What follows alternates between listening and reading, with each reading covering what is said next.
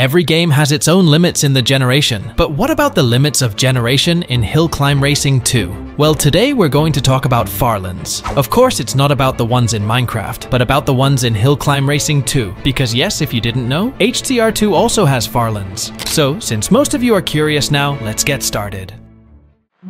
But before we will start, I have a quick note. I do not in any way support hacking in Hill Climb Racing 2, and these clips are not mine.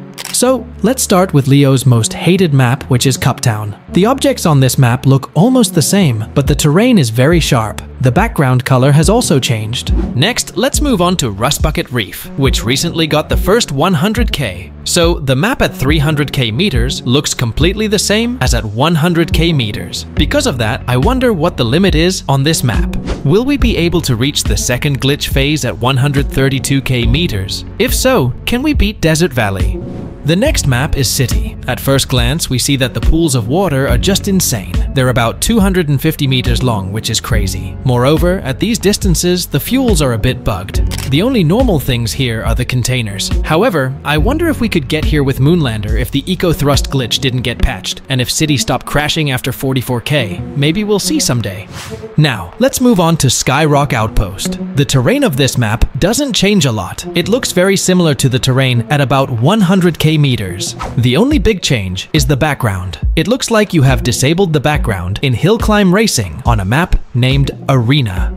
Wow, looks identically. This is really interesting for me. I wonder which map will be next. Next, we have Patchwork Plant. At 1 million meters, this map is completely broken. The background is almost completely black, the magnets are broken, and just look at those hills. How on earth will anyone pass them? It will be very hard, especially if they don't subscribe to me.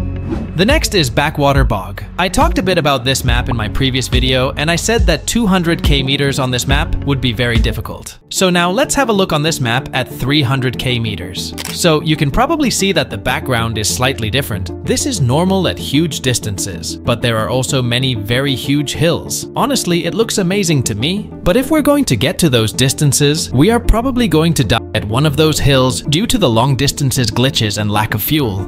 Now, we'll talk about Racer Glacier. So, at 50k, the map looks very normal. Only the terrain is a bit rougher, but at 100k, the background looks really beautiful. At 200k, we can see the bones shaking, but at 300k meters, only the hills are slightly larger, so nothing really changes. But let's move on to Mines now, because it's truly a forgotten map. And honestly, I'm not surprised that this map is forgotten, because at huge distances, the terrain is only more distorted, which makes the map more difficult, and nothing else changes. Did you know that Potato almost never used any footage from Mines? Well, now at least I know why. The next map is Overspill Fun Rig. On this map, at 300k meters, everything looks spectacular. Due to the huge hills and beautiful background, you feel like you're driving on a big hill. Winter is a bit like Overspill Fun Rig, because at 300k meters, the sky becomes bluer and the hills bigger. And that's literally all that changes on this map. Ah, I hope this map would be more interesting, but now I'll wait for Desert Valley. Now, let's move on to a brand new map called Savannah. At 300k meters, the background changes a bit, and it's a bit strange for me. However, the map is also distorted, and, as with the bones in Racer Glacier, the giraffes are shaking. I wonder if anything would happen if you touched them.